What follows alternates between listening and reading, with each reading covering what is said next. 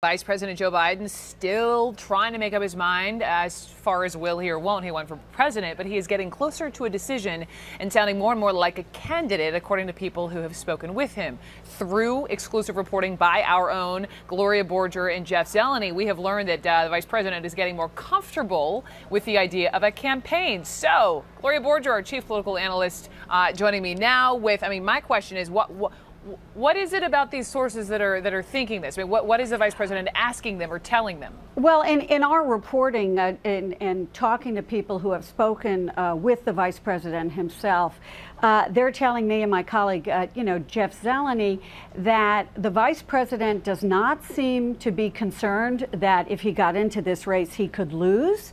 That, he has told someone, look, I've lost before and I always manage to come back from it. That he also seems to see this as a political opening, particularly after an entire life spent in public service, that a sitting vice president should not cast aside. He's also told a source of ours that, quote, you'd be surprised at the people that he has heard from who would come out and support him.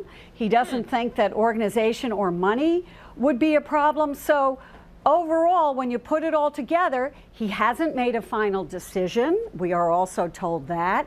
But he sounds more and more like somebody who is leaning towards a run. So in reading the reporting, some of the quotes from these sources that he's always come out on top, he's kept his head on straight no matter what happens. Is it that he's less worried about the potential of losing, or he really thinks he can pull it off? Yeah, I think they're not mutually exclusive. He's not so worried about what if he loses. He's going to turn 73 in November. He spent a life in politics, and he's lost before. Remember, he ran for the presidency twice, and he lost. And a lot of people are saying to him, you know what? It's likely you could lose again, okay? Because Hillary Clinton's got a big campaign and organization, and Bernie Sanders is doing pretty well, by the way. So he doesn't seem to be too worried about it. I think his view is that why wouldn't I get into this?